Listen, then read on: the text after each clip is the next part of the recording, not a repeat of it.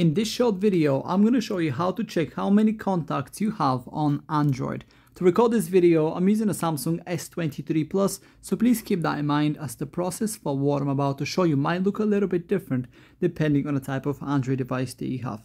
So the first thing I want you to do is to find your phone application, and that is where you can basically dial up any number. Now, if you take a look at the bottom of the screen, you'll see that I'm currently on the keypad section, but if I go all the way to the right, this is where I can find all of my contacts. Now, as you can see, it doesn't say how many different contacts I have. However, in order to see basically how many you have in total without having to count them up, what you can do is click and hold on any particular contact.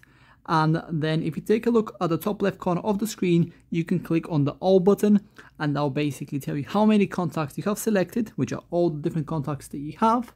And yeah, as you can see, I've got 42 contacts on my Android device. And yeah, that's pretty much it. That's how to check how many contacts you have on Android. If you have any questions, please let me know down in the comments below, and I'll do my best to help you out.